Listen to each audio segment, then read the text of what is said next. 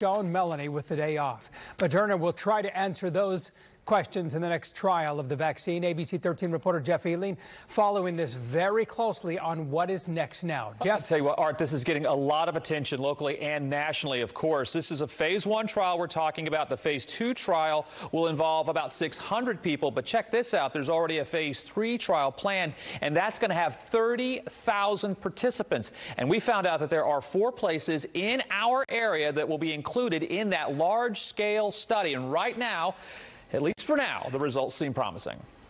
There was a good antibody or immune response with so-called neutralizing or blocking antibodies. The vaccine under development by Moderna and government scientists produced antibodies similarly to those who have recovered from COVID-19. The next step is to expand the study to about 600 people, but on July 27th, 30,000 people nationwide will participate in phase 3 of the study. Baylor College of Medicine, UTMB Galveston, and DM Clinical Research are listed as among the 87 locations for the study. Individuals will be recruited from the greater Houston area and will be given a placebo or vaccine and followed for safety, for immune responses, and for efficacy of the vaccine, which is the acquisition of COVID. The vaccine did give more than half the people in phase 1 side effects that included fatigue, chills, muscle aches, headaches, and pains. But none of those side effects are considered to be serious. The 45 test subjects from phase 1 will be monitored for a full year to see if there are any long-term side effects. And as encouraging as vaccine news is, there is still a long way to go to get a working vaccine to the general public.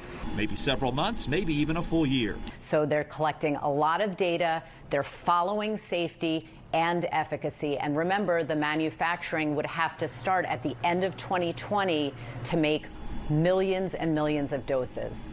And so how exciting is it that people here in Houston will be part of this? The vaccine at this point consists of 2 shots. Again, about 1,000 local participants are needed. Now, to get to that number, we're told that thousands and thousands and thousands of people need to apply to be part of this study. The details on how to sign up, well, they're still being worked out. But you can sign up for vaccine research going on right now in Houston at Houston Fights COVID. You may be included in the Moderna study if you go there and sign up, or it might possibly be a different one.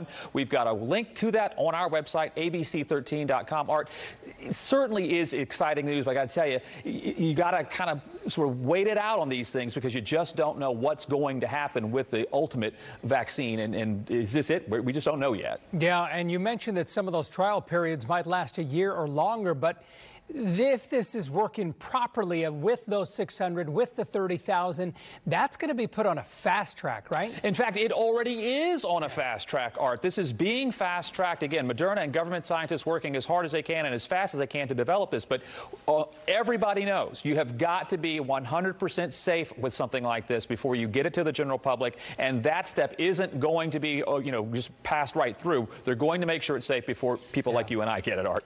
Well, and with the promising results, it's all positive news at this point. It certainly is, and Wall Street reacting positively as well. Yeah, it certainly is. Thank you, Jeff. We appreciate that report, watching this so very closely.